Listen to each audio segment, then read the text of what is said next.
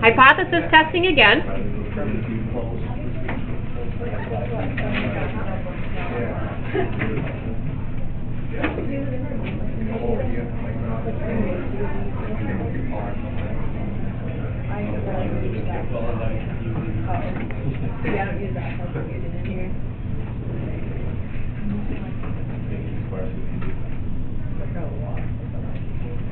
You're looking at. All right. Still hypothesis testing for the difference in means, but this time the difference is we're using dependent samples. The other two sections, they were independent. So that's the very first thing we're going to do is talk about the difference between independent and dependent. And using your SAT scores is a good way to do that. You guys have to look at your SAT scores. Now you're like, okay, I'm not happy with it. And then all of a sudden this company opens up in Glasgow and says, oh, we are offering an SAT prep course and we claim that we will significantly raise your SAT scores. So a bunch of you go, pay your $800 for the course, take it, go back and retake the SAT. So now our sample is your score before you had their little SAT prep course. Same people take the SAT prep course, go back and take the SAT. So now we've got paired data before the SAT score and after for the exact same people. Where all of our samples before were trucks and utility vehicles, no overlap. We didn't have the same stuff in group 1 and group 2. Now we're talking about one group of people, the exact same group of people after something has happened. So that's what's making them dependent. The two samples are exactly the same people or objects. So, dependent samples. Dependent samples have to be the same. Each member in sample 1 is also in sample 2.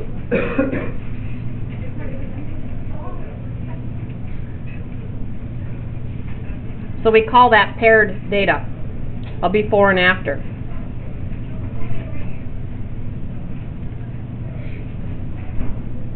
So when you're working with dependent samples,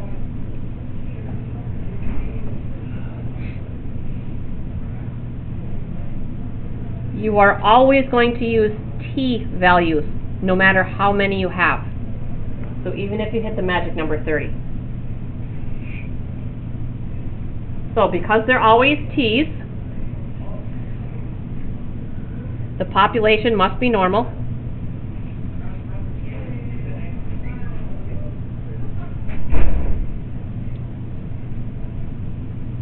The sample statistic, what we're testing,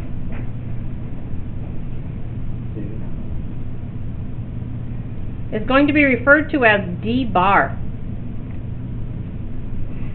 Remember, X bar is average. It's the average of all of our X values. Here, we're looking at the difference between the before and afters and averaging them. So I'm going to give you a little formula to find D bar, and then we'll be using the calculators to actually do it. So the average difference, because we're averaging, we're going to be dividing by how many samples we have. The top part is, you take your, leave a little space here at the beginning,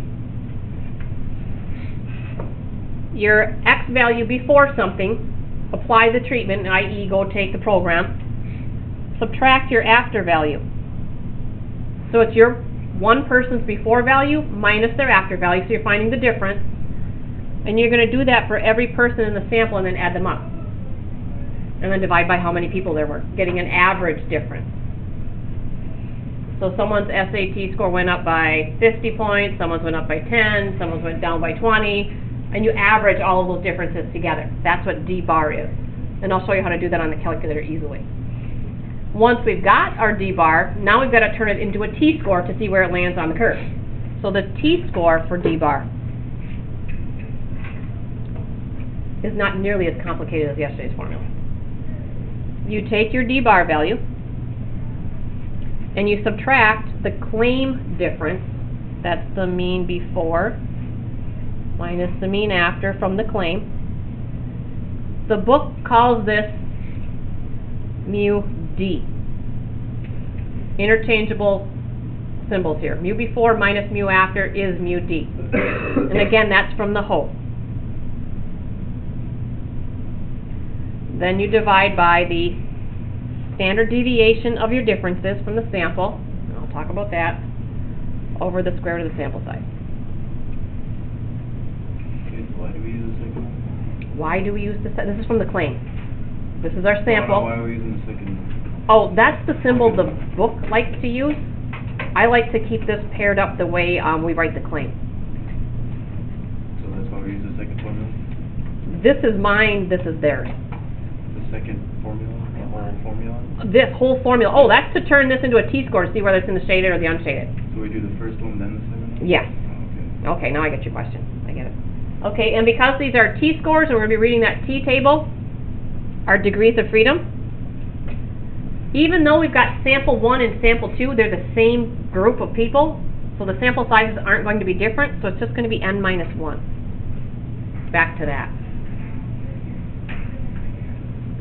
So I've only got one example today because everything's going to be in it. There's not going to be anything tricky about it. So, but getting D bar is going to be the extra work. And the S. So are we turning in our notes or no? Oh yeah, I will, yeah. So, Yeah, it just won't have as many sections as the rest. What's that? One example. Well, it's got a big table on it, so it's going to take up space, so. Okay, are we ready?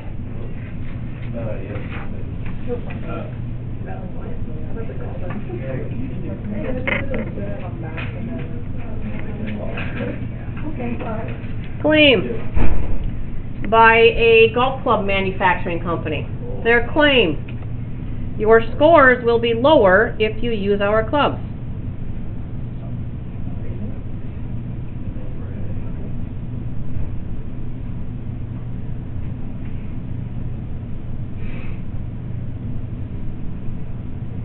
Just by switching out the clubs, you can increase your score.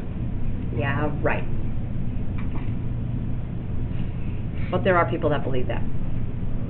So, let's look at a set of scores. I picked 8 people that were going to buy these clubs. Here's their before scores.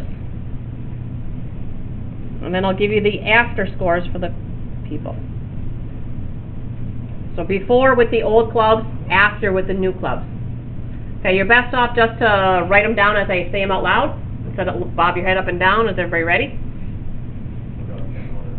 89, 84, 96, 82, 74, 92, 85, 91. Okay, after scores, picked up the new clubs, went out, did it all again. Here we go. 83, 83, 92, 84, 76, 91, 80, 91. Okay, we are going to test this at 5%, and scores are normal.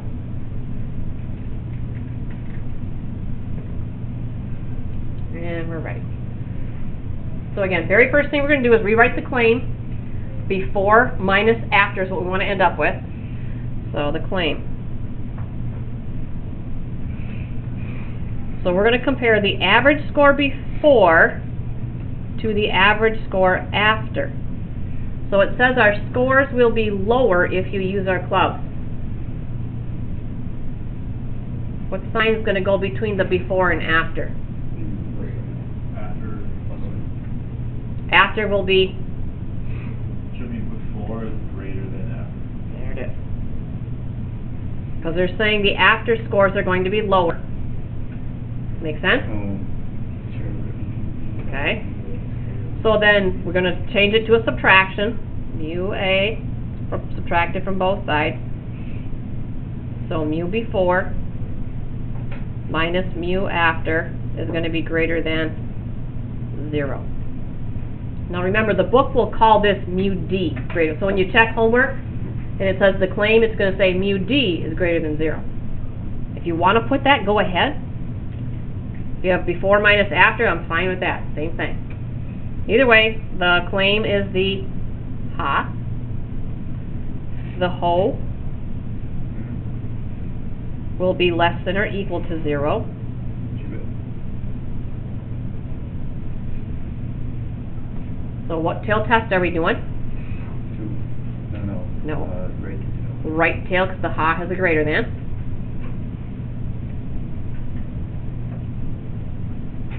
We've got 5%. We're always at t-scores here with dependent data. So t-table, one tail, 5%. Oh, how many DFs do we have here? I had 8, so it's going to be 7. So 7, one tail, 1.895. Wait, where are you taking? there's 8 values here. What'd you say again? 1.895. 1.895 sounds good. And that is a positive t-score because it's to the right. If I was on the left, I'd make it negative. Okay, now the new stuff. We need d-bar. Okay. D-bar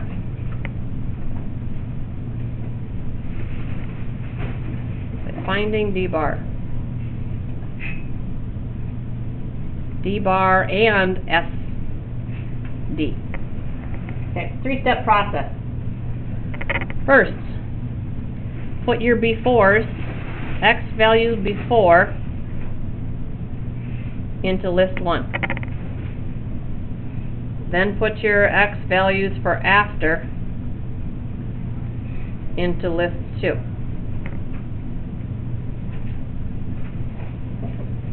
Then if you look at the formula, what we want to do with those scores is we want to subtract. We want the befores minus the afters. And then we want to add all of them, actually average them. So the next thing we're going to do, so this is 1, 2. Go to list 3.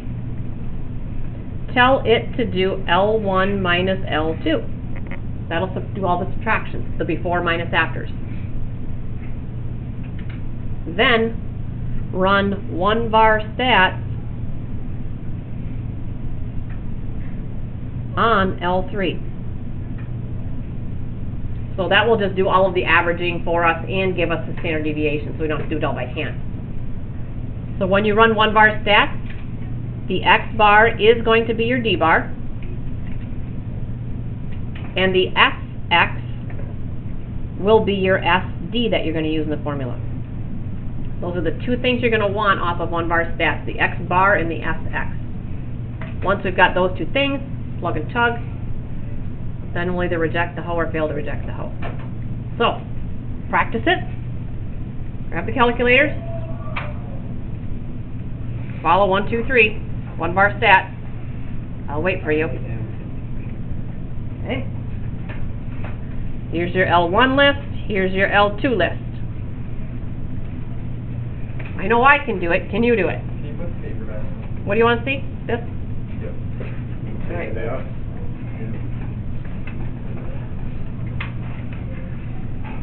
Yep, help yourself to the calculators.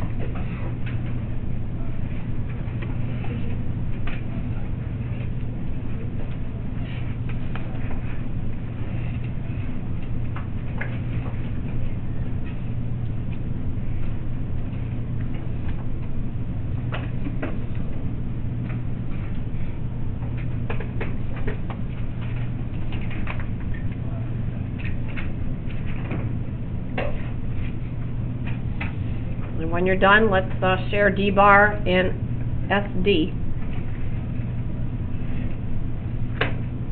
See if everybody agrees.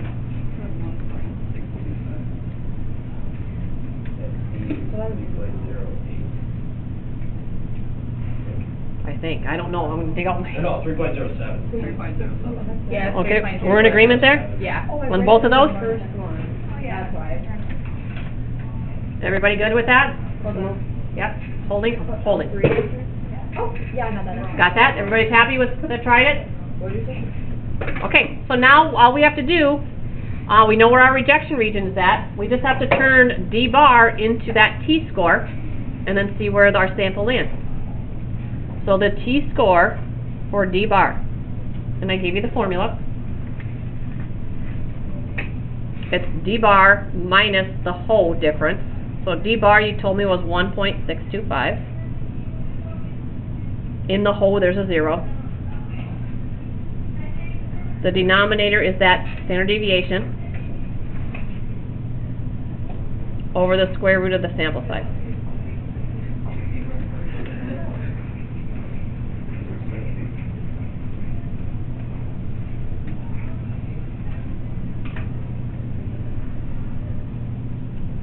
And I don't have my notes out, so we'll see if a couple people get it. I got 1.458, 1.50. 1.50? Yep. Okay. So if that's our T-score, where is it on our graph? Failed to reject the hoe.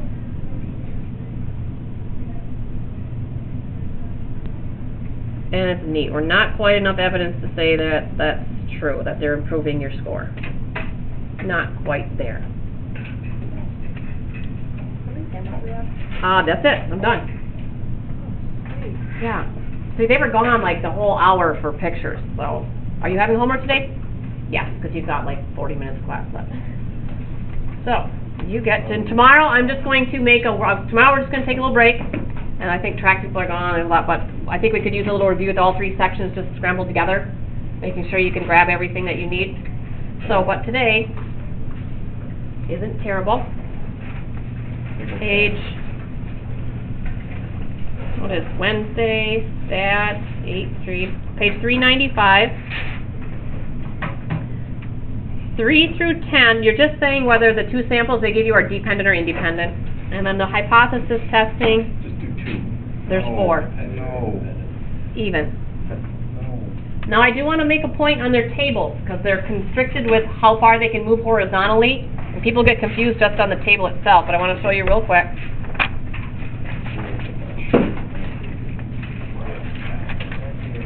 Like number 18. It is one table that's broken into 2 parts. So like the gas mileage without additive is all the top numbers. So you have 9 data points, but they just chopped it into 2 parts because it couldn't fit horizontally. So it's one table with 2 rows just broken up. It's a little confusing for people. Yeah. Very good, Rick.